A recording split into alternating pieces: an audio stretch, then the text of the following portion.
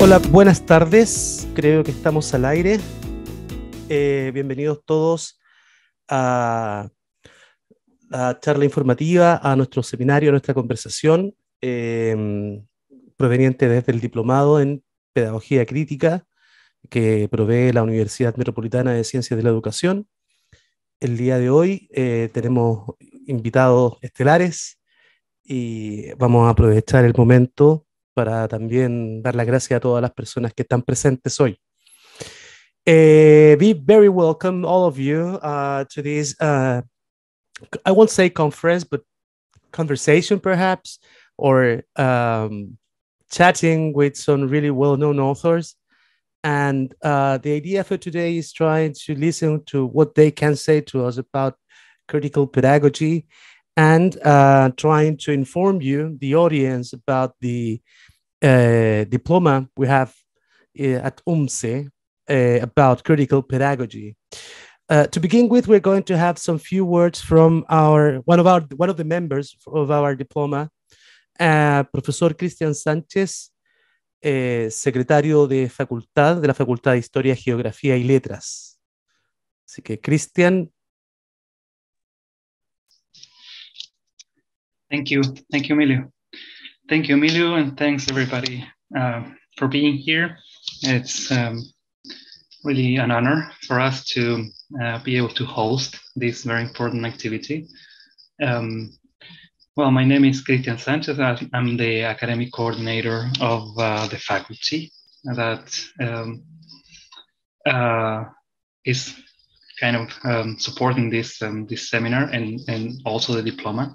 I also belong to the English department at UMCE, and I'm really happy to be here on behalf of all the authorities of the university to welcome you all to this important activity, this seminar. This is our second seminar that is organized by the diploma. This is a very important program that we are actually also promoting. We're also part of this diploma, this program that we are offering. And as part of that, we are having these activities for the community so as to share our experiences and our thoughts on this very important issue, not only English pedagogy, but also the critical side to that. So again, on behalf of all the authorities from the faculty, from the university, from the English department as well, I welcome you all, and let's have this very interesting conversation with the authors, with the researchers, and let's hope that this activity or the presence in this activity correlates with the enrollment in our diploma, which is very important for us as well. So we welcome you, and we invite you to, for those who are interested in this, you're also going to be interested in the program itself, to get enrolled in the program so we can continue sharing experiences during this semester. So thank you very much for being here. It's an honor to have you here, and I hope to see you very soon in other activities. Muchas gracias, Cristian.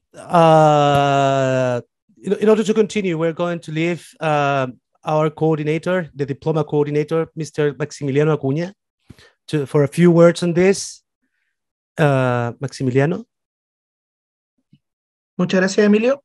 Me das un segundo que estoy aquí apoyando también la parte técnica, entonces tengo que hacer ambas cosas al mismo momento. Ahí sí, listo. Muchas gracias por la presentación. Muy brevemente, comentarle a todos los asistentes que en la Universidad Metropolitana de Ciencias de la Educación, en específico del Departamento de Inglés, estamos ofreciendo, ¿cierto?, un programa de diplomado en Pedagogía Crítica en la enseñanza del inglés como lengua extranjera. Los invitamos cordialmente a revisar. Vamos a dejar en el chat en algunos minutos el link directo para que puedan revisar todos los detalles del programa. Evidentemente, para no quitarle tiempo a lo que realmente venimos, que es escuchar a nuestros panelistas, ¿cierto?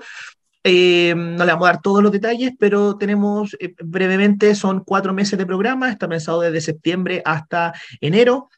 hasta mediados de enero. Es un programa que tiene clases de taller y clases online, es totalmente en e-learning. Vamos a tener también invitados de otras partes. Son 5 grandes asignaturas: introducción a la pedagogía crítica, evaluación y currículum en pedagogía crítica, pedagogía feminista, descolonización del lenguaje y del inglés como idioma extranjero, y prácticas pedagógicas y pedagogía crítica, ¿cierto?, aplicada en nuestro sistema escolar. Estamos invitando no tan solo a profesores de inglés, sino también a profesores de otras áreas o profesores que también quizás se desempeñen en áreas de educación superior. También estamos enfocándolo desde ahí para hacerlos bienvenidos. Como les digo, con los correos que ustedes se han inscrito, les vamos a estar mandando un díptico con información, o si ustedes mismos quieren solicitar, nos pueden mandar. Como les digo, les vamos a dejar el link directo de la página web de educación continua de nuestra universidad en el chat, para que puedan, revisar la información de nuestro diplomado. ¿Ya? Agradecerles a los presentadores de este día, de esta sesión, porque recordemos que son 3, nos queda una sesión más en la quincena de septiembre, 13 de septiembre si mal no recuerdo, así que también están desde ya cordialmente invitados a esa última sesión de estos 3 seminarios que hicimos de pedagogía crítica que estamos realizando desde el Departamento de Inglés. Eso, profesor, muchas gracias. Muchas gracias, Maximiliano. Voy a aprovechar de ahora sí saludar a los 2 autores que nos acompañan esta noche. Profesora Malba Barahona, muchas gracias por estar acá. And also the really well-known author, Mr. Michael Apple. Voy a aprovechar también de hacer la posición política, voy a decir esto en inglés. Estamos personalmente muy, y no decir esto en inglés, ¿no? Estamos personalmente muy contentos de poder tener a ambos en esta oportunidad. Agradecemos profundamente su ayuda y esperamos que la charla del día de hoy pueda dar un poco más de luz respecto a lo que nos contiene acá, ¿no? So to begin with, and just to let the authors start their presentations, I will introduce, I don't know how to say it, right? Mr. Michael Apple, right? I don't know, Professor Apple, if you're there. I am here. There you are. Thank you very much for being here with us tonight. Well, it is a pleasure to be here, even though it is virtual and not in person. Yes. Some of you know I have acted in solidarity with movements in Chile for many years. And because of that, I must begin, oddly enough, with an apology. Unfortunately, I come from the belly of the beast, the United States. And that means that we assume that the rest of the world speaks English. I did learn in secondary school Espanol, but it was pure Castellano. So I learned to say, me llamo Miguel Manzana. Because of my embarrassment, since the city I was from in the United States was 40% Puerto Ricano, it meant that I was embarrassed every time I tried to speak, since no one said gracias and things like that. So I do appreciate your English, and am very sorry that because I am from the empire, it means that I must be listened to not in Espanol. I want to begin by talking about what I'm going to do. First, I'm going to talk about what critical pedagogic work is about. What are the questions that it asks? Why are these important? And I want to be honest in the second part of my brief talk about the challenges that it faces since it is being attacked. Many teachers are resigning or losing their positions as they do it, and I want to be honest about that. But I want to end optimistically. I want to give a practical example of what it looks like when it is successful, when it deals honestly with class and race and gender, when it deals honestly with using education to transform cities and local power relations. So while the first half may seem, oh my Dios, it is so difficult. There are thousands of examples throughout Latin America, throughout the United States and England, throughout Africa. So we must be optimistic about this. In fact, as some of you may know from reading my own work, I've worked in Brazil since 1986 and have participated in the formation of the citizen school and participatory budgeting. So I know from countries near you that these things are hard to take away once they are established. So let me again, we cannot understand critical pedagogy or any form of critical education unless we understand that it is part of a larger project. That in order to transform society and its relations of dominance and exploitation, and to build movements against those relations, we have to change schools, since they are fundamental institutions in the society, and often for poor children in particular, rather than being, as we say in English, cooled out, that is, failing school, and then having their first taste of what reality is like in many ways. It is absolutely crucial for students at the bottom of society to learn how to participate as critical citizens that have a voice and have power.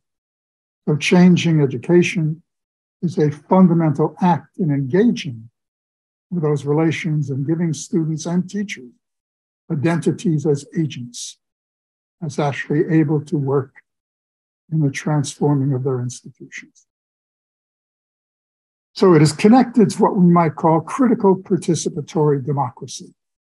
Now, democracy is a dangerous word because the right uses it as well as the left. And for the right, democracy is simply consumer product purchasing.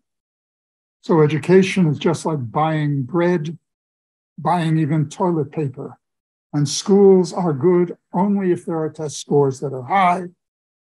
And we will try and keep the budget low for those schools that must serve the most oppressed groups, those barrios that are often near Santiago, an example.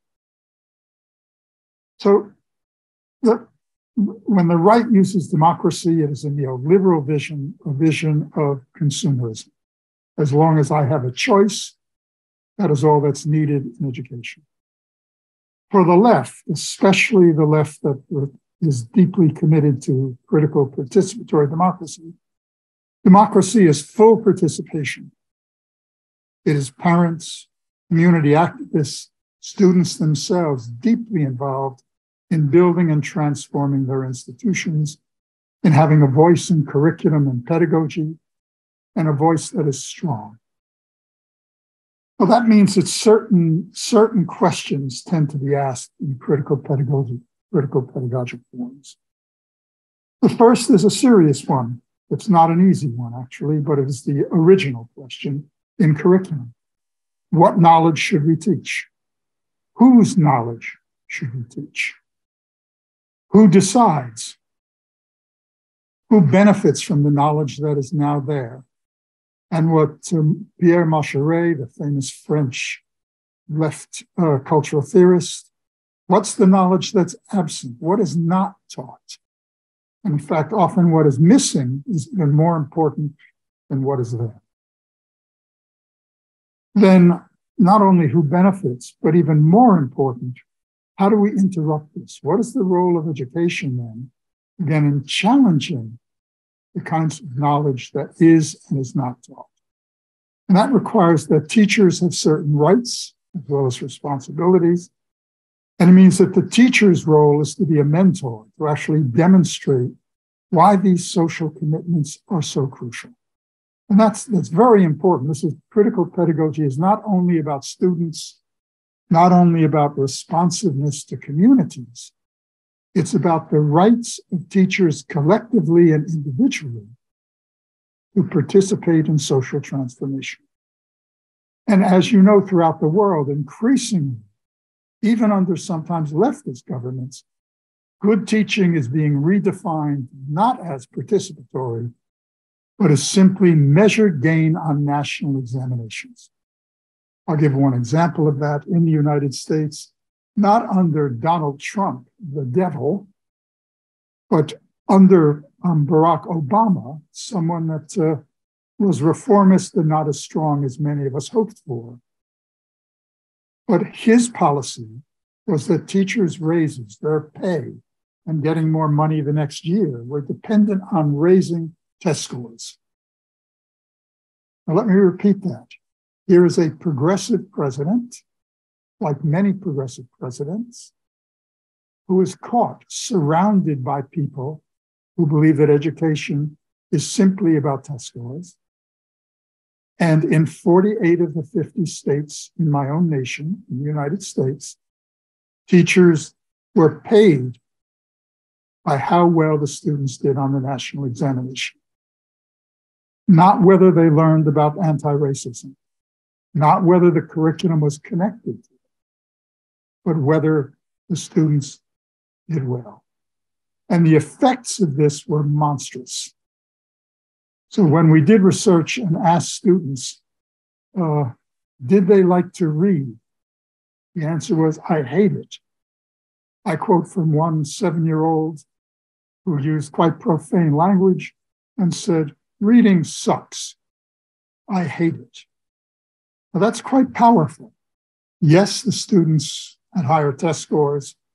It didn't change their outcomes later on in life, but they learned to despise the school and could not wait to be a school leaver because of the transformative politics that even affected progressives. Okay?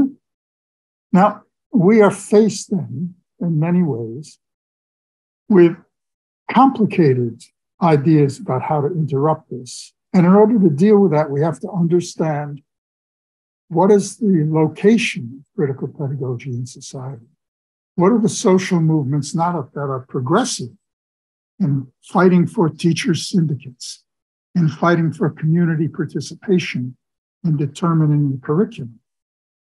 But these are groups in many ways who are making it almost impossible in many nations for teachers to engage in this. Let me give some examples of this now. There are 4 groups that have formed what Gramsci would call a new hegemonic bloc, and they are gaining power in increasingly, for instance, even in Brazil, even with the new election in Colombia, where the new president will have to fight massively about this. Certainly, these are visible even now in your great nation, in Chile. Even though you have a new president, it is quite clear that these groups can be described by one thing about the right. The right never sleeps. All gains are temporary. Okay? So there are 4 groups who are engaged in this new hegemonic bloc. And this is what we are facing. The first group is what we call neoliberals, and they believe one simple thing. Schools should be commodities. They should be put on a market. If they can be purchased, that is good. The state then is the source of the dilemma. We must shrink the state and give money to corporations. I need not tell you the repressive apparatus that you suffered in Chile, but I can tell you that 3 of my close friends, their parents were dropped from helicopters. I am ashamed to even say this in Chile, given the emotional forms that go with it. But it's something I take quite seriously. All right, there's a second group. And that group is what we might want to call new conservatives. And they also believe that the state is evil, but they have a cultural, not just an economic agenda. And that agenda says this: we must have a national curriculum. And that national curriculum must teach patriotism. It must teach only economically useful knowledge, and anything else like the humanities or other things like great Chilean poetry, as an example, or the sociology of racialized forms, the history, for instance, of Mapuche. All of those kinds of things should be thrown out because they are not economically profitable. There is a third group that we call authoritarian populists. And these are religious fundamentalists who are very, very important. And in fact, they are the people who have brought us, in many ways, the support of Bolsonaro in Chile, in Brazil, and Donald the Devil Trump in the United States. You'll forgive me for calling Donald Trump the devil, but I can't say his name without that. Otherwise, my heart begins to pound. I don't want to give him any more publicity than he has. And this group believes one simple thing, that we must return to God as they define it. And if God said it, we believe it. And in the process, this is often called the theology of prosperity, but they are attacking schools throughout the world around issues of sexuality, issues of the body. They think that gays must be jailed. They're outlawing same-sex relationships, and they're increasingly strong.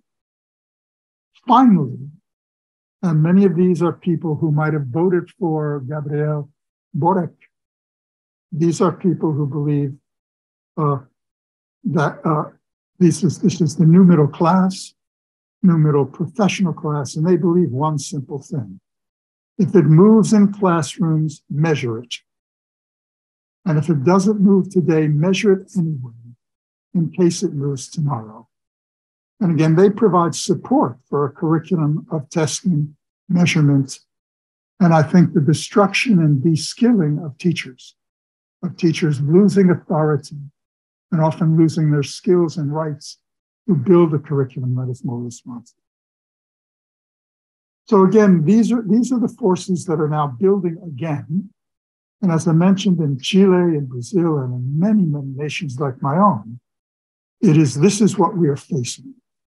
So we cannot do anything unless we situate critical pedagogy and our work in teaching English or any other subject, unless we understand and are honest about these groups will not go into the darkness easily. They're funded in many ways on racializing forms, on a belief that capitalism will solve anything, and they will often support English language diplomas and English language teaching, not because it is responsive and teachers are deeply talented, as you are, in dealing with those things, but simply because English is an international language of commerce. Now, I don't want to dismiss that, but it seems to me that that is not the only reason that one would be teaching and creating citizens of the world. Okay. So this is what we are facing. Now, I want to turn in the concluding section, the last 10 minutes or so, from this pessimism of these are the forces. Now, as Gramsci would say, Michael, what we want you to do when you have pessimism of the intellect is have optimism of the will. That is optimism, not simply that we can will it, but people are not puppets. No teacher in a public or private school is a puppet. They have agency, and they work extraordinarily hard, simply often because they are faced with from 40 students to 100 students, depending on whether you're in an affluent area or a poor. And when facing that, they know that they have ethical as well as pedagogic responsibility. So what would the alternative look like? I want to take us into one of the poorest cities of the United States, and also a very conservative place economically. The city is Baltimore. It is very near Washington, D.C. It is on the East Coast. The city is 70 to 80% people of color. That would be African Americans, Latino and Latina groups who have come up from oppressive nations or fleeing violence or looking for an economic better life for their children. Many Asian Americans, Hmong, Rohingya, people who are fleeing oppression. And the schools of the city are 90% what we call minoritized.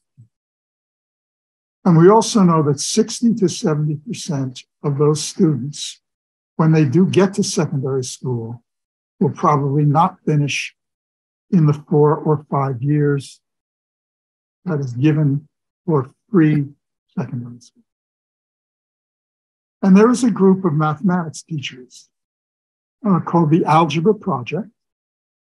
And their funding was cut. Now, the Algebra Project is one of the most well-known social justice mathematics programs in the United States for elementary, middle, and secondary school.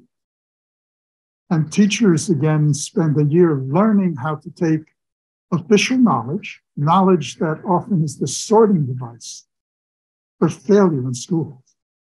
So as an example, how you do in beginning algebra in secondary schools or advanced elementary schools in the United States, that one course determines whether you will be in advanced courses, in any courses that are advanced in secondary schools, and at the same time, whether you will basically be in what is called remedial mathematics, meaning you will be seen as not rational, as a failure already. Okay? So it's part of what we call the school to prison pipeline. How well you do in mathematics, in many ways, determines your life chances in these poor secondary schools and poor communities. So the budget under neoliberal agencies has been cut for the school, and the budget has been given, as well as the budget for social welfare, for meals for elderly, for healthcare for poor communities. All of that has been cut, and the government instead has put that money in a program to build a new juvenile prison for the children who are arrested in that community. Now, the Algebra Project has said we must work with students, again, remember participatory democracy, and we must work with students and the families to try and stop this. And following Gramsci's understanding of curriculum, you don't throw away necessarily elite knowledge. You transform elite knowledge and connect it to the lived experiences of the communities and the students, and you use elite knowledge to subvert dominance, to fight back. Now, this is very interesting. It's a very different understanding of mathematics, very different. The think of mathematics as a language. Can we use that language and the skills that come with it to stop the alienation and to give agency to teachers and students? So they were using a book of mine called Democratic Schools, and Paulo Freire's brilliant book that will never go out of date, called Pedagogy of the Oppressed. It is the Bible of critical pedagogy in many ways. And they, instead of immediately beginning to teach mathematics, they spent the first week in discussions identifying social problems that the students face. And these are 13 to 15-year-old students in their first and second years of secondary school. Almost all of them African American. All of them poor. And the students debated and deliberated, and finally they came to consensus that the major problem is the arrest in the community. That even when the students are doing well in school, when they're walking with a group of their friends in the barrios, the police will often stop and search them. And if they talk back and say, I know my rights, you can't do this to me, why are you arresting me? They are then arrested and charged with resisting arrest. They go before a juvenile court justice, and many of them will wind up in jail. In fact, 1 out of every 4 African-American young men in my own state, in Wisconsin, has been or is now in what we call the injustice system. Jails, but not justice. So the students began talking about, this is our real problem. And they also said, look, they're going to build, the city is going to build a new jail. And we know that with new space, it is more likely even more of us will be arrested. And we will spend 2 or 3 months in these juvenile jails, even before we see a judge, because there is no money to support judges and defense lawyers, and we can't afford defense lawyers. So they began to talk about how can mathematics help us? And then the teachers entered, connecting it to the daily life and problems of being arrested, being fearful, given an identity of being stupid. And they began to say, well, one of the topics of the first year of secondary school is elementary statistics. What would we use mathematics and statistics for to help us? And the teachers and students again continue the joint deliberations. And they begin to use mathematics, things that they had failed before and actually didn't even study well. They would cut classes, they wouldn't go to class. And they used their statistics to find out how much taxes are collected from corporations and the banks in the city, and how much in the poorest communities. They found out that the top 25 banks in that state paid zero taxes, nada, nothing. So poor people paid a much higher percentage of their very poor income than the richest corporations in that state. And then they found out as well that depending on where you live, the higher your grades were, and the more opportunity. Classes were smaller, teachers had more professional training, lawyers were present, and they spent a very, very long time in finding out what the statistical data showed about the ways in which schools were connected to inequality and what the surrounding society was like. Then they began to talk, well, how do we use this knowledge? It's not going to be for the test. Though, by the way, at the end of this, 2/3 of the students scored one standard deviation higher than a passing grade. So even in terms of elite forms and expectations, Barack Obama's performance pay model, the students actually succeeded. So they then contacted critical journalists and said, look, would you like to interview us? Here is what we found. And they joined with the workers' strikes, and they contacted radio and TV people who are usually subtly racist, who will interview not teachers, not students, but the mayor of a city or someone in charge, an administrative arm of the state. And they use the stereotypes of poor Black children to get interviewed. They were so articulate, so knowledgeable about the mathematics, that when they spoke to mainstream journalists, the equivalent of La Nación, for instance, and other widespread, largely conservative newspapers, the editors and the newspaper journalists said, my God, they were so surprised at how articulate poor African American and Latino students were. Young girls and young boys who were able to argue brilliantly. And they were on TV 3 or 4 times a week, on radio, being interviewed. So what is the end point of this? Something that I think is a model that is powerful for all of us who are trying to think about what can we do with critical pedagogy. Right? Is it simply academic, or is it part of an answer to social transformation? At the end of this, because of all the publicity, the prison was not built, and the money came back to social welfare, to the school, to the community. Just as importantly, the students made epistemological gains. They were seen as knowers. They were no longer stereotyped.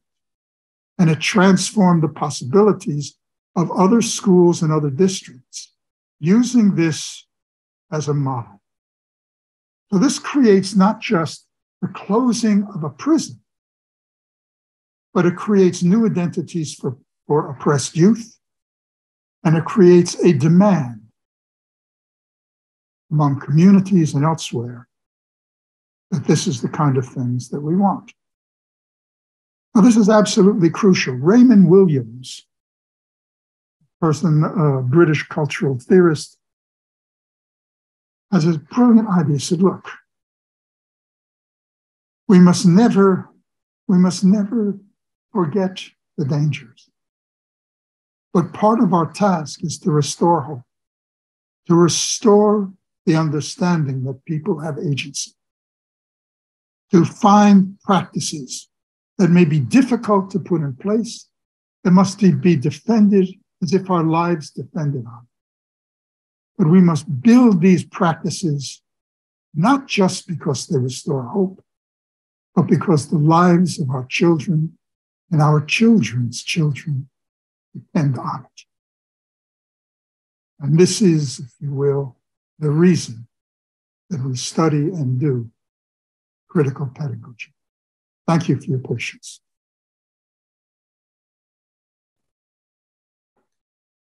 Thank you very much, Professor Apple, for your encouraging words for the coming audience. Muchas gracias, profesor, por tan importante reflexión al final de su discurso. Vamos a continuar. Antes de continuar, quiero comentar a la audiencia que pueden escribir sus preguntas. Al final de la siguiente presentación tendremos un breve question and answer, ¿no?, con los autores. Así que las pueden estar escribiendo ahora o mientras esté la segunda presentación también, o al final de la segunda presentación. También recordamos, como al principio lo dijimos, el profesor Cabezas, Diego, lamentablemente no puede estar con nosotros, sufrió un accidente hoy en la mañana, esperamos todos nosotros que esté bien en este momento. Dejo con ustedes, I want to introduce Professor Barahona, Malba Barahona, from Universidad Católica de Chile, researcher, language trainer, teacher trainer, sorry, and probablemente una de las expertas importantes en nuestro país. Profesora, muchísimas gracias por estar acá. Muchas gracias a ustedes. ¿Puedo pedirles que me den permiso para compartir mi pantalla, por favor? Ya está listo, profesora. Está habilitado. Gracias.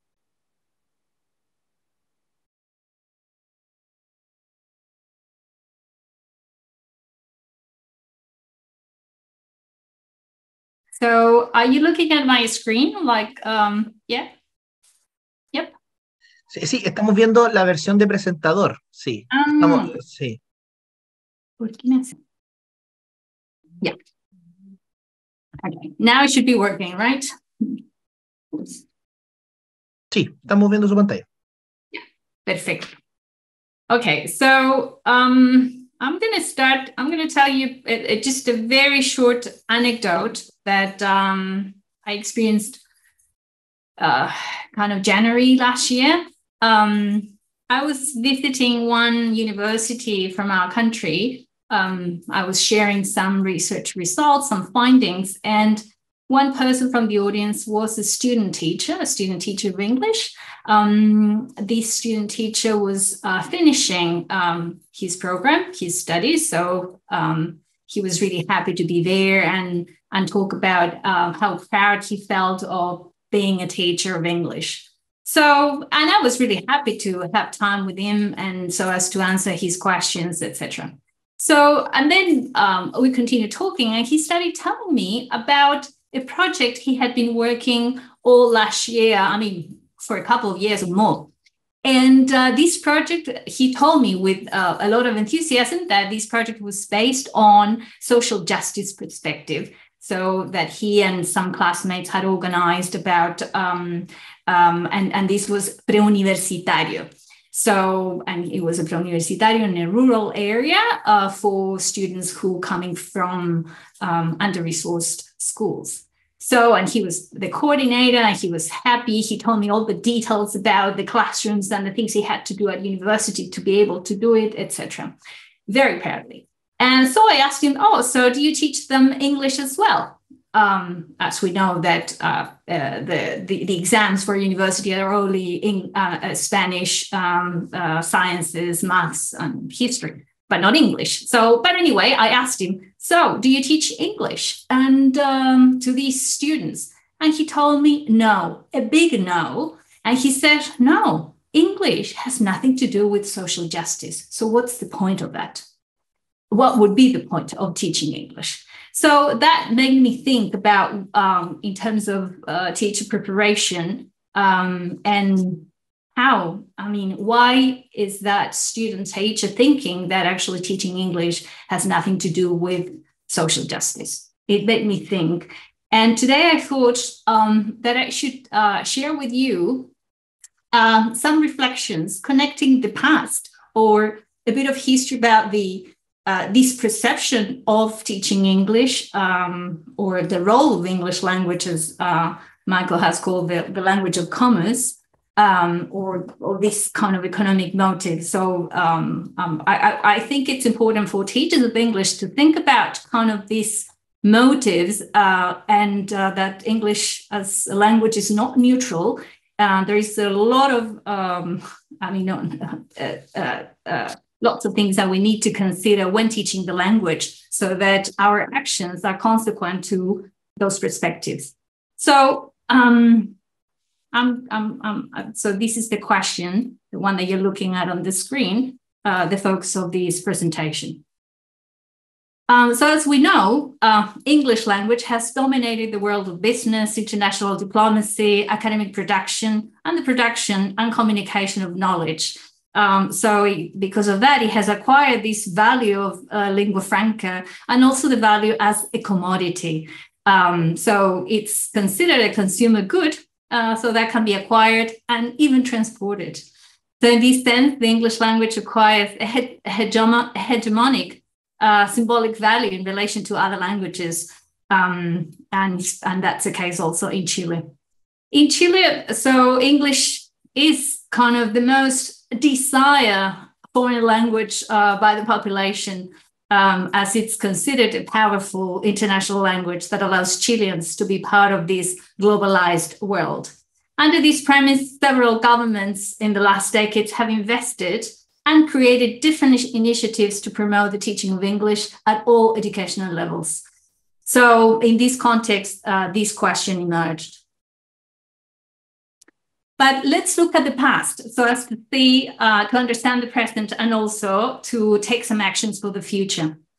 So as you can see in my pictures, this is one of the pictures from nitrate town. So the extraction of nitrate, and we can see a map of all the mines at the beginning of 20th century and 19th century. So the presence of English language in Chile dates back to the 1800s through the migration of English speakers and the early inclusion of the English language in the national curriculum of secondary schooling, and actually dates back to 1812. The language arrived with English, Scottish, and Irish populations who came to Chile to engage in trade that boomed with the opening of the strategically located port of Valparaiso in 1811. So reflecting this migration, Valparaiso became the biggest English settlement until the beginning of the 20th century, with an emerging British colony developing during this era. The British community was very influential in the community. Yep. So all the Anglo culture was very present in that city. And it's important to connect the ports here, and that's why I brought pictures of Valparaiso. This is an old picture, actually, from Valparaiso, the old one. And we can see we don't even have the port. The port is not there yet. And we've got Antofagasta and Punta Arenas, because those cities, port cities where we could find these British, but also some other migrants from English-speaking communities, as I said, around 1800, a bit before as well. So by then, so as they moved and migrated to these cities, they formed different colonies, and they developed different bilingual schools, or schools in which English was the most prominent language. And so at the same time, created the idea of English also as an elite language. As you could see here in this slide, this is actually fascinating if you're interested in newspapers.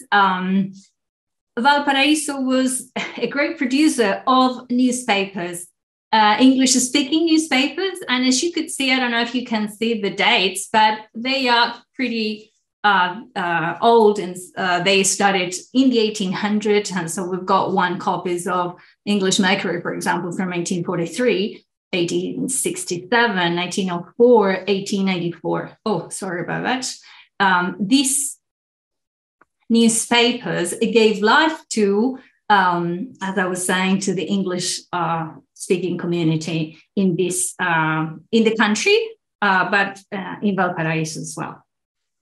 So this is an evidence of that. These are available, so I recommend, if you're interested, this website so that you can have a look at it. Very interesting. Also the cemetery in Valparaiso.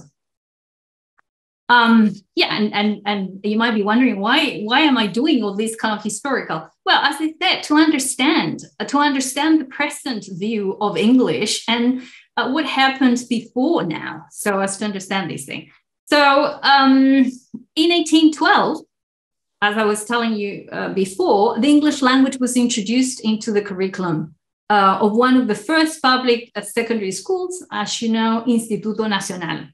And it was included as lengua viva, yeah, opposed to dead language like Latin. So at the same level and significance as French. That's important because at that moment, French was kind of the lingua franca. The introduction of teaching English in the school system was based on the premise that the English language was a wise language, sacred to philosophy and to the depth of thought. Moreover, English as a lingua viva was seen as needing to be taught, not only to enrich the culture, but also to prepare professionals such as journalists and merchants and travelers.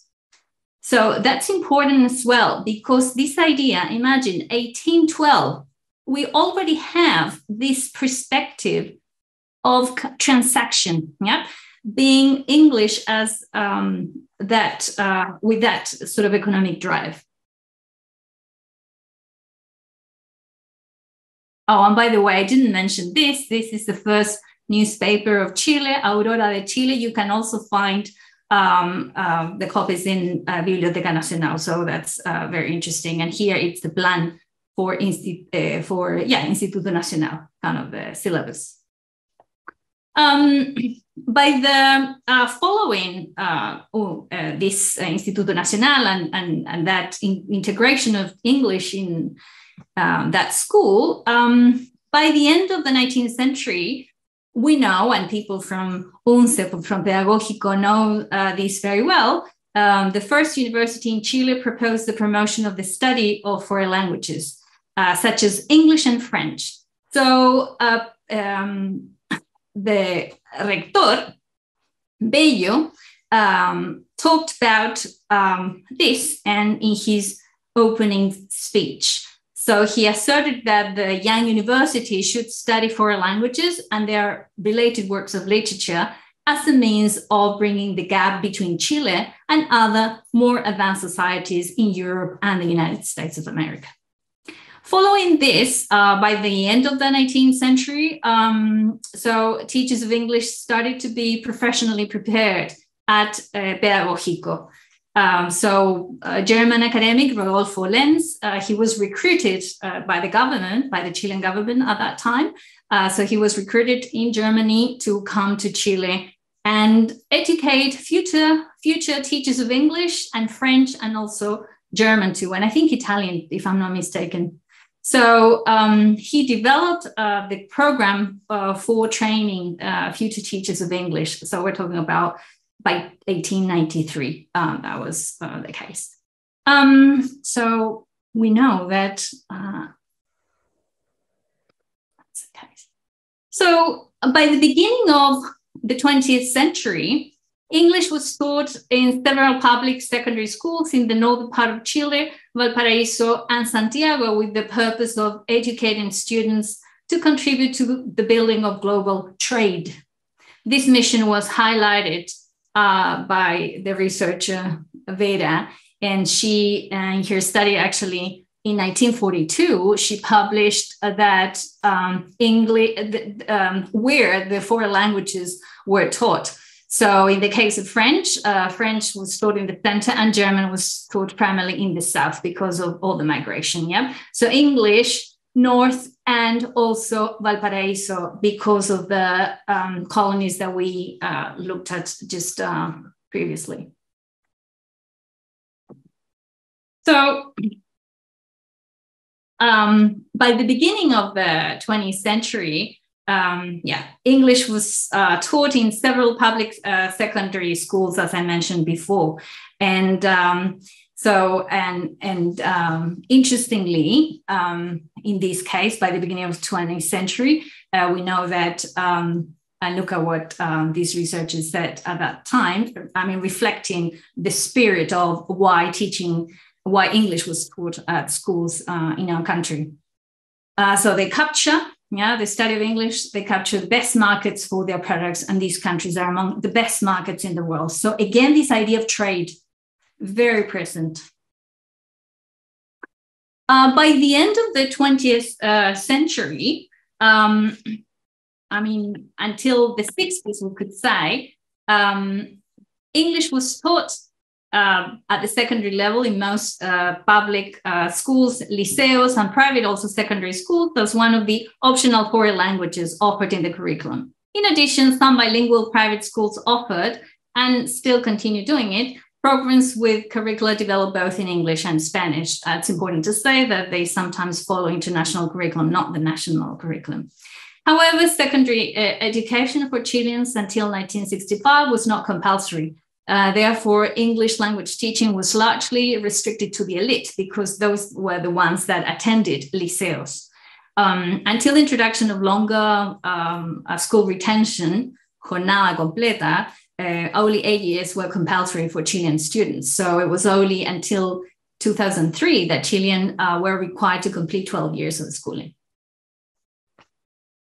In the final decades of the 20th century, significant educational reforms were introduced that affected the teaching and learning of English. That's important to say that, so we've got, and this has to do with after dictatorship, we've got also kind of the implementation of these standardized tests as an entry point to get university, excluding foreign languages, that affected dramatically also the kind of the interest of students and also parents too. So in addition, in the 80s, Pinochet dictatorship imposed demands on higher education that limited the ability of universities to engage in the preparation of future teachers of English. Firstly, the education of future teachers was demoted from university level to a technical and vocational status. This move was reversed with the restoration of democracy in the 90s, and progressively the preparation of future teachers of English has returned to university level. Secondly, the dramatic privatization of higher education the dramatic privatization of higher education during the dictatorship meant a proliferation of universities offering preparation of future English teachers at the secondary level. So it's important to know that by 1980, only 8 universities prepared teachers of English, and we have had a peak of 40 universities. At the moment, there are less than that, so important. So the promise of bilingualism, and this is the thing very common in discourse and also policy. So the promotion of English and the aspiration of the country to become a bilingual country in the new century had political and economic motives. With the advent of democracy, the perspective of the English language as a tool that facilitates the spread of knowledge, communication, and commerce was integrated as the main purpose of teaching English in the first stage of educational reforms. Another major educational reform toward Chile bilingue was the inclusion of the English language as a compulsory subject from 5th to 12th grade in all types of the schools.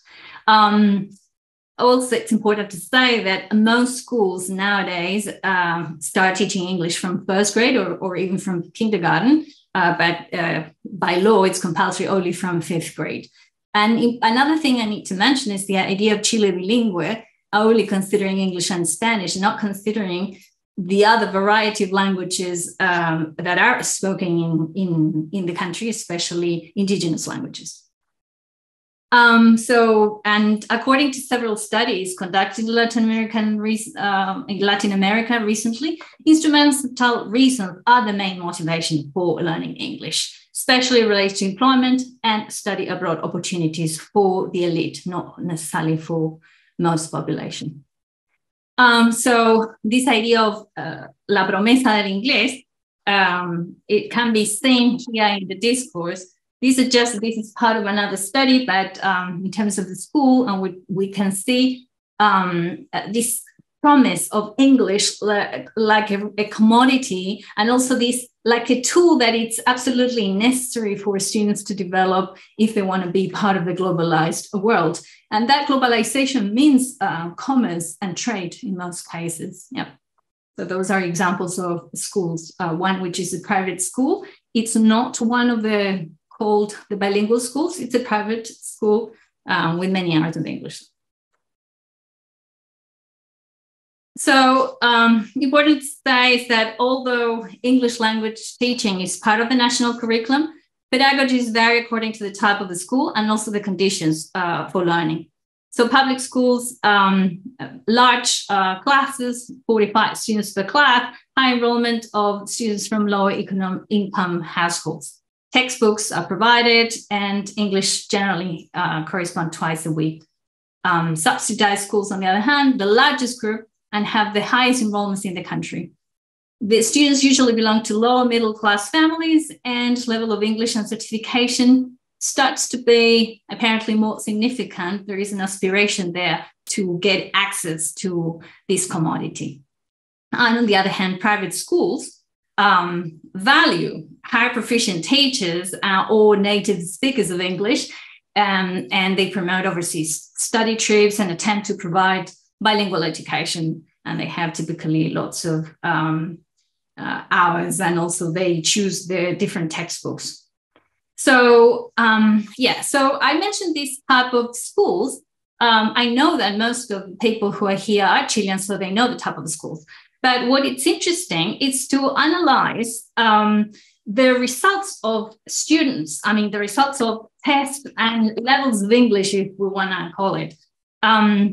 Interestingly, recent studies have made explicit that the different levels of achievement in English language teaching are directly related to inequality and the socioeconomic disadvantage. So public school students demonstrate the lowest levels of achievement with lessons focusing. So that's the public, whereas private schools with better results. Therefore, it seems that English is stratified by social class. Effective learning is not much rooted in the type of schools learners attend, but rather in the socioeconomic background of the students.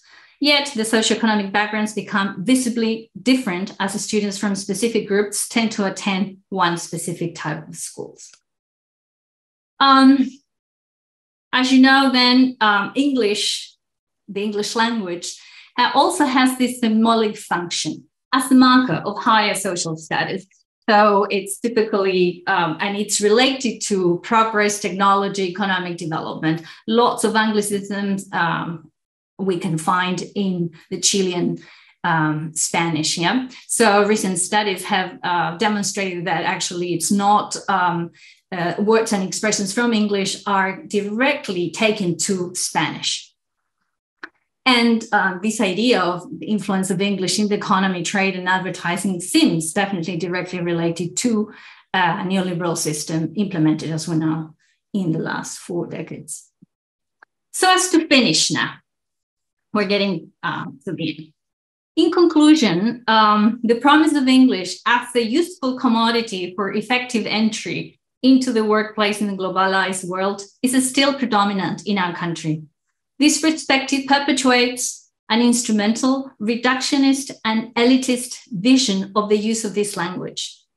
Therefore, To keep repeating that English opens doors is highly problematic, since it limits the role of the language and doesn't allow other arguments that go beyond the economic ones, such as access and appreciation of different cultures, scientific achievement, potential increase of confidence, and social and cognitive skills, aesthetic experiences, and enjoyment of works of art, literature, and films in the original language, as well as awareness of diverse linguistic system, one's own and others.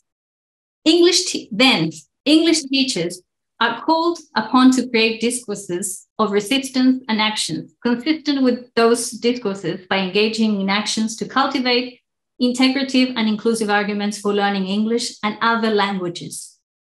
Finally, I conclude this presentation by encouraging English language educators to empower themselves and collaboratively seek new pedagogical arguments and practices for English language teaching based on social justice. New perspectives that allow traditionally marginalized sectors to not only have access to the English language, but that the English language learning and teaching experience contributes to their lives as citizens who seek more than economic well-being and who wish to develop and enjoy the English language to understand their own culture as well as other diverse cultures. So as I started with the anecdote with this student teacher who told me that English has nothing to do with social justice, and actually he'd rather teach maths rather than English or other thing, because English is just the language of trade or language of not useful. I believe we can do more than that. English can, and actually in the English classroom, can be a space for us to find out and to discuss what the community wants, the social issues that are part of that community, and how we can resist and act on them.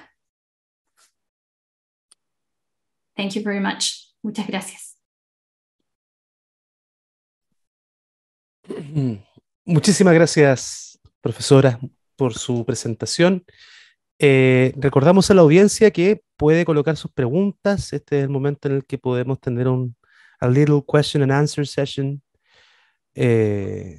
Maximiliano, no sé si tenemos preguntas, perdón. Yo reviso y según yo no hay. Okay. I don't know, maybe I might ask some questions that I've been wondering about. But both of you, I don't know if you want to answer them, any of you, has to do with the political climate we have here in Chile now, and the way in which education is being seen, the way in which critical pedagogy or this type of education might help us to improve our educational system, facing what we have in front of us, right? Like our changing the coming constitution. I don't know if you have some thoughts about that, the way in which we should be facing that stage. Malba, I don't know if you have some ideas. Yeah, I was thinking something I've been thinking and kind of reading, especially from some researchers from Universidad de Chile, Marco, about kind of multilingualism. The Constitution proposes, the new proposal talks about kind of multilingual language and actually guaranteeing that right so that all communities have access and can communicate in their own language and also be educated in that language. And that's a really interesting thing, and not only interesting, I think absolutely necessary.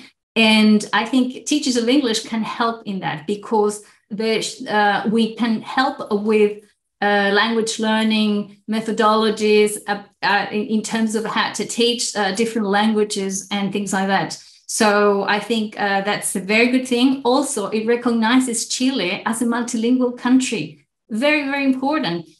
I mean, till today we've got this predominant discourse about Chile as a monolingual country, and actually it's not. We've got many indigenous languages, many people speak different languages at home, but the thing is that the languages they speak are not the ones that are privileged ones like English, and that's the issue. So actually I'm very positive about that. I do want that to be passed, and I hope we can work a bit more in multilingual and multicultural society in which everyone is respected. Absolutely agree with you. I mean that's perhaps the future in language instruction around our country. I believe, I hope, in fact. Okay, I'm going to read a couple of questions we have now. Okay, so for any of you, the very first question comes from Christopher Neira, and it is like this. How do you apply critical education in the classroom while teaching English as a second language? I don't know, maybe Professor Apple might want to help us with that idea.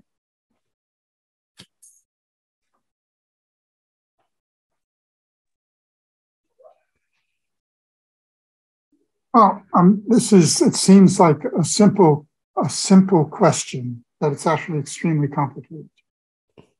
Ask, where are the students from? What are the ways in which class is intersected by racializing forms and policies?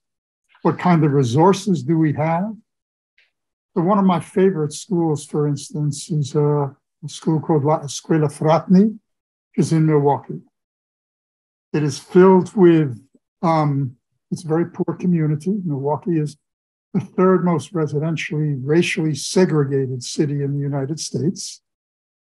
And Wisconsin, state that it's in, the budgets have been cut massively for exactly these kinds of programs.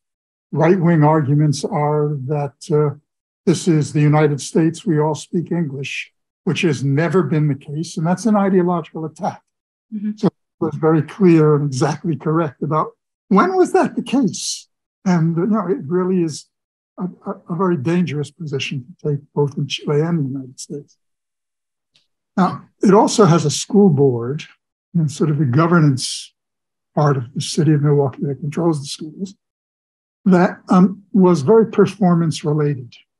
And it meant that they wanted guarantees that test scores would go up.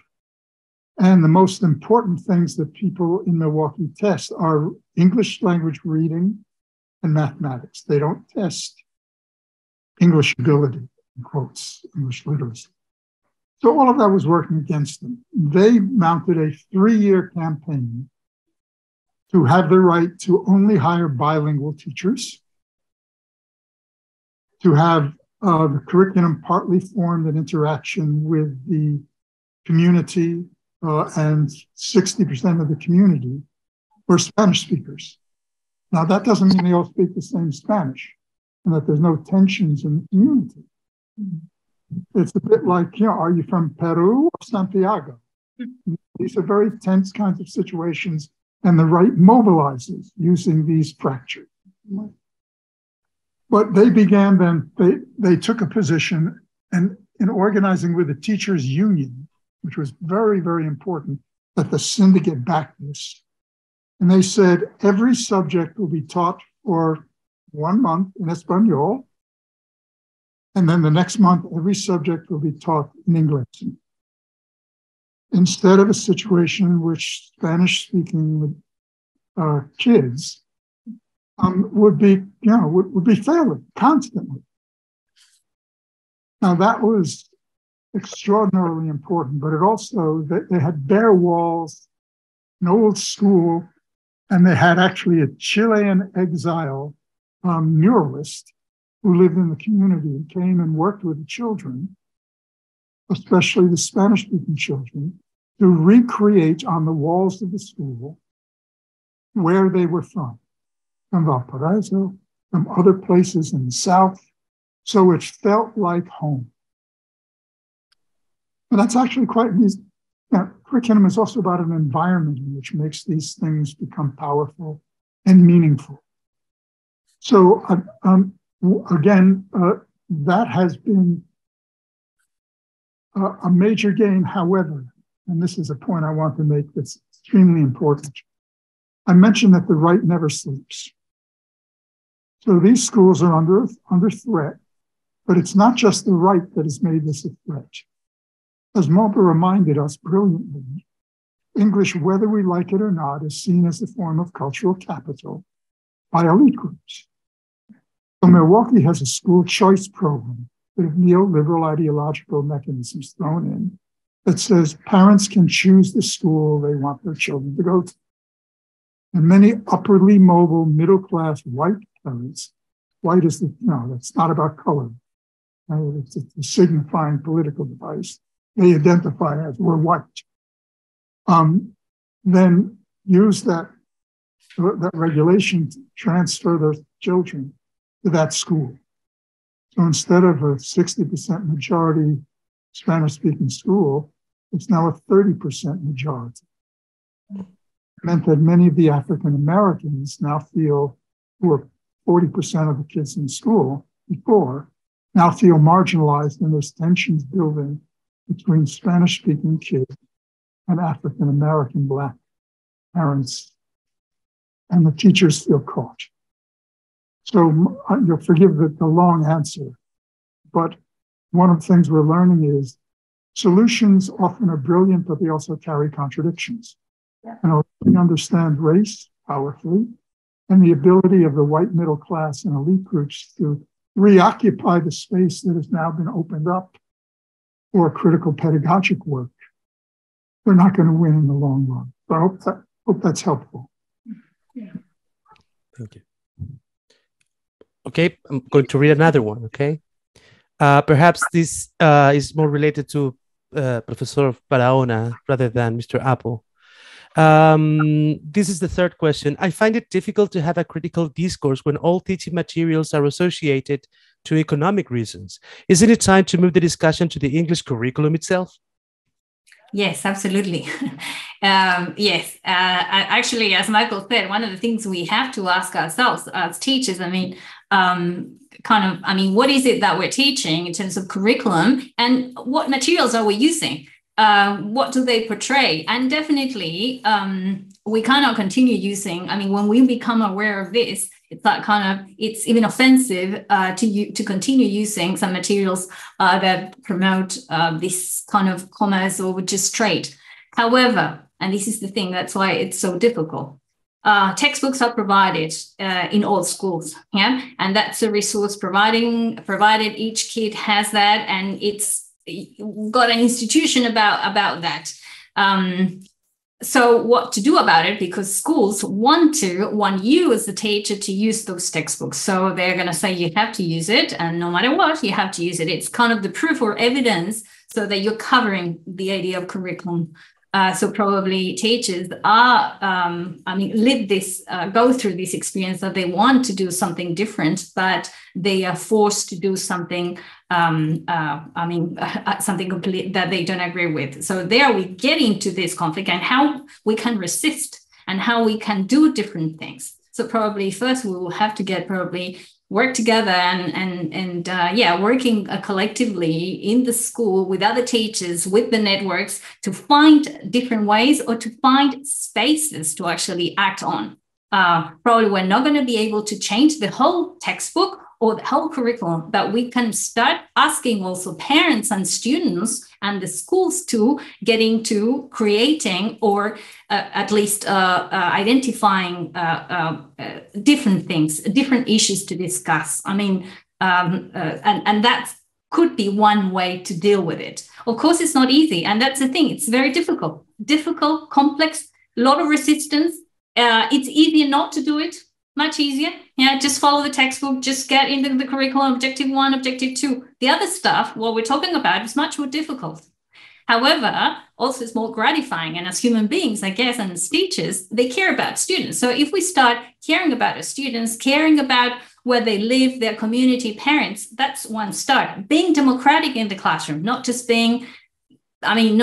telling students what to do, just talking to them, integrating them. That's also one thing. It's little, but super important. If that student feels respected in the classroom and so on. Absolutely agree with that. Okay, the coming question is quite close to that. Is it possible to dispute the mandatory curriculum and implement a context-based curriculum, taking into consideration that it may clash against the status quo or the state? I don't know who wants to. Well, Michael can answer that, yeah. I've spent 50 years trying to answer this question. Actually, my God, it has been 50 years. Okay. The first thing is to get a large bottle of gin and look at it and say, if I answer this, I can have a drink later on. I'm sorry, it's a very bad joke. One of the things that actually I purposely use the joke because these questions can produce cynical forms. One answer of this is for us at universities also to say, what can we do? Yeah. That requires that we change the kind of things that are often required as research forms at universities. Let me give an example. In the United States, under conservative presidencies and conservative congresses and conservative state governments, there was pressure to say, how much money did you bring in research funds? And the government said, we will use only medical model research. It had to be control group and experimental group research. And it had to be published in particular kinds of journals. And only then would you be able to get a permanent job. Otherwise, you'd be kept at a very low salary. Now, part of the things that we have tried to do collectively is organize among faculty at universities and at faculties of pedagogy and education to change what counts as research so that participatory research with teachers and students and communities is valued as much. And that the role of what I call in Can Education Change Society, that volume that has been translated in Chile, what I call critical secretarial work. Part of things we do is to write the stories of teachers answering exactly this question. Now, that's actually quite important. Right? That is, I think that the answers do not come only from academic work. They come from below. And there are people who are solving this repeatedly. So when I go, for instance, into favelas in Porto Alegre in Brazil, and I work with some of the teachers in the Teachers Syndicate and watch what they're doing, my jaw just drops as they answer the question that has been asked. But I know of very few teachers who have the time to write their stories. Absolutely. They're basically doing two jobs. One, for the examinations and using the materials so that they can keep their positions. And the other is staying up till 10 o'clock at night and planning other kinds of things that are powerful. So part of this, I think, is for us to reskill ourselves so that we, in fact, change the politics at our institutions so that what is legitimate research is often narratives. I've got nothing against serious scientific models. And I think we de-skill ourselves if we don't do that. At least we don't respect the disciplines of that. But that is not the only way we do these kinds of things. So again, I want to say, what are the tasks of the critical scholar activist in terms of assisting teachers and communities in answering these kinds of things? And that means that that requires that academic publishing houses have to change what they publish as well. So we're working very, very hard collectively to put pressure on some of the most prestigious publishers in many nations to publish things that have a much larger audience among teachers, among administrators, among communities, etc. Okay? Okay, thank you. Thank you. I'm going to ask one final question to Malva, and it has to do with something that's been discussed. I'm going to read it just the way it is. how can we break the gap between rich and poor people while teaching English? Can we do, what can we do to eliminate the elitist perspective of the language? Okay, good question. Actually, very good question. So I was reading the other one. So yeah, very good. And actually a lot of thinking, because there are not very, easy answers for any of them. Regarding specifically this one, okay, English, now English is sort of provided to all schools, to all the population. It has to go beyond that. That's not enough. And when we talk about kind of social justice perspective, kind of considering, instead of thinking about English as being useful for trade or commerce, we need to find other reasons. And that's the kind of reasons. What would be an important issue for communities? What would be if we focus on kind of social problems that are relevant for that community? We focus on kind of the curriculum on that, and we also focus on actions so that we can look at a problem, but we can also look at the actions in our classes too, so that the teaching English is not the grammar, it's not it's not only the communicative things for selling things or for taking, or for, I don't know, going to the airport. Once I had to teach that and remember that very well. So, and instead of that, focusing on some other issues. Do we have issues about migrations? Yes, of course, that could be. Anything about race? Do we have any issues about gender? Are there any issues about work, and there are many issues, of course, and we can bring them, of course, different levels with different levels of proficiency, but also levels of kind of education. Being a child and an adult, it's different as well. But that doesn't mean that you kind of go through some of these issues at different level and with different types of tasks. Instead of writing a complaint, writing a letter, a complaint about something that you bought and it's not working, why not writing a letter to the United Nations? Why not writing a letter to the president of whatever? That could be probably an action, and making it real, making it happen, so that kids actually can write the letter to someone, whatever they are working on as a project. Could be something like that. But the most important thing I would say is to actually work together with the community and finding ways together. So we cannot change. Probably if I think my school, they don't want to do anything. The other teachers, no one wants to do anything. Yeah, and I'm going to try. I try. Yeah, I can be successful once, twice, but then it's a failure's coming because you're not a superhero. You're just a human being. So yeah, if we really want to do something for good, it has to be with the community. And it's difficult, no doubt about it. But we need people with us. And that's why it's an excellent opportunity. Today is an excellent way to make things happen. This is collaboration, just goodwill, and, working hard together. Thank you very much. Thank you very much. Okay, we're running out of time. So I must thank you for your time, for your presence, for your guidance, for your thoughts. Thank you very much for being here today. Muchísimas gracias por estar acá el día de hoy a ambos autores. Esperamos que las personas que estaban viendo esta presentación se vayan con la misma sensación con la que me quedo yo, de haber aprendido, de haber conocido, de haber reflexionado y sentir que no estamos tan solos, que es súper importante para los profesores. Thank you very much, Mr. Michael Apple, for being here today. Thank you very much, Miss Malba Barahona, for being here with us.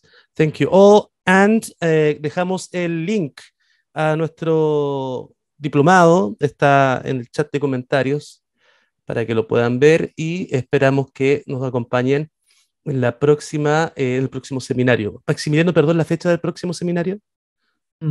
13 de septiembre. 15 de septiembre. Miércoles 15 de septiembre. Sí. Miércoles 14. He mentido 3 veces. Miércoles 14 de septiembre. 18, sí. Ya no digo vamos nada. a conversar en torno a la decolonización del lenguaje. Va a estar invitada una profesora de la Universidad de Buenos Aires, va a estar el profesor Cristian Sánchez y va a estar el profesor Miguel Farías de la USACH, de la Universidad de Santiago de Chile. Los 3 profesores que están invitados. Perfecto, muchas gracias. Muchas gracias a todos. Thank you very much. Have a good night. Muchas gracias. Gracias.